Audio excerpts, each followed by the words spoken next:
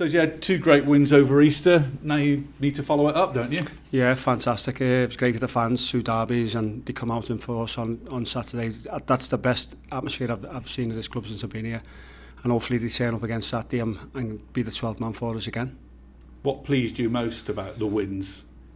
Well, after losing 4 on the bounce, I've talked about it in the past, about the games that we have lost, the 4 on the bounce, but we played well in some of the games. But actually to get the 3 points on the table, that's what pleased me most, obviously. And which of the 2 performances was the better one, do you think? They're both different, to be honest. Obviously we played 2 completely different teams, where Barrow sat off us and Accrington got at us. So we kept the ball really, really well in both games, and the game plans worked really well in both games as well. I've spoken to Chris Stokes, and we talked about the importance of that last few minutes in both games where they scored and you had to hang on, and it was really important that you did, and confidence-wise. Well, I spoke about that after the Accrington game. Obviously, we seen the game out really, really well, and I was made up with that. And we took it into the Barrow game. Obviously, they scored more or less the same time. There was more minutes at Accrington added on than there was at Barrow, but we kept a high line, and we were brave and trusted each other. It worked really well. So what's it done for confidence in the camp then? Is there a question of sort of needing to keep people's feet on their grounds? Are you happy to go with it? I'm happy to go with it. You can see in training this morning they were absolutely flying, the lads. Obviously we had a few players back from injury training with us, so it was great to get everyone back. It was like everyone's looking, can't wait for Saturday's game now. And it's about keeping the foot on the pedal, but Doncaster will be really tough opponents, won't they? They beat Wrexham the other night and on a terrific run. Yeah, fantastic. They're 5 on the bounce, I think it is now, and I watched the game against Wrexham the other day, and they've done really well, so we know it's going to be a really tough game, but we've worked on them today and tomorrow, and we'll see what happens Saturday.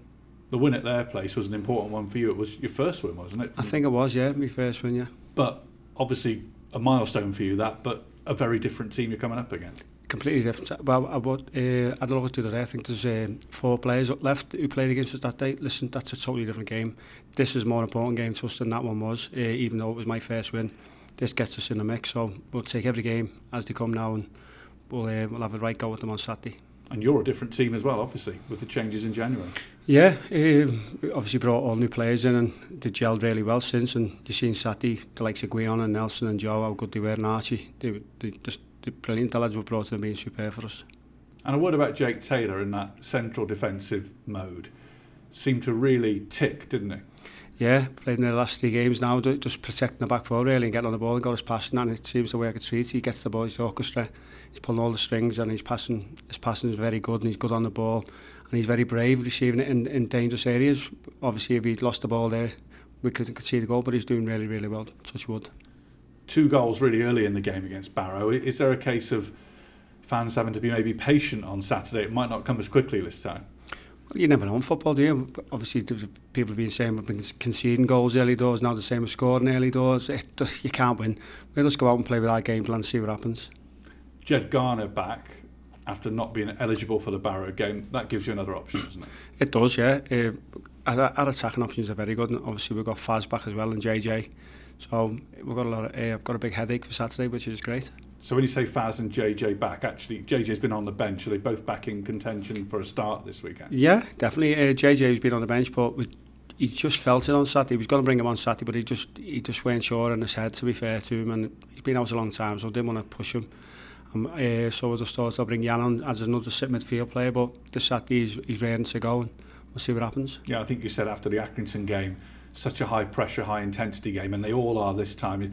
It's not ideal to be bringing players back, is it? It's a balance. You're great to have them back and what they can bring, but you've got to be careful. Definitely, yeah. Against Accrington, the last 10-15 minutes, we couldn't bring him on then.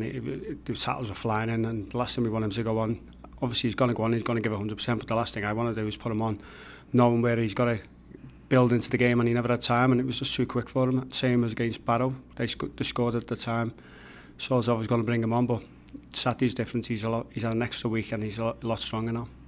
So with 5 games to go, what are you thinking? 4 wins? Win the lot? What do you think you need to do to get into that playoff spot? I knew you'd ask that question. No, Saturday's game.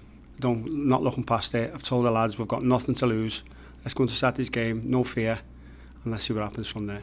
And is this what you're in the game for? This sort of Saturday, Tuesday with a big prize? Yeah, it's dead exciting. If you would have thought at the beginning of the season that would be with 5 games to go, obviously, what was we relegate favourites to go down or something like that? But listen, the lads here have been great since I've been here.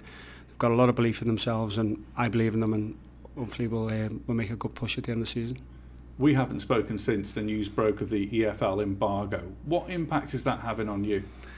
At the minute, none, but it'll be the end of the season when I've got to bring, obviously, new players in. Obviously, we've got 21 out of contract, which is going to be really, really tough. So it's going to be a tough summer for me, and hopefully it's lifted by then. And I guess all part of this very steep learning curve you've had since you started. Why do all managers get this type of learning curve? Because I tell you what, I've had the tough fun, but I'm embracing it, I'm getting on with it and see what happens. Get money for your old phone, MazumaMobile.com.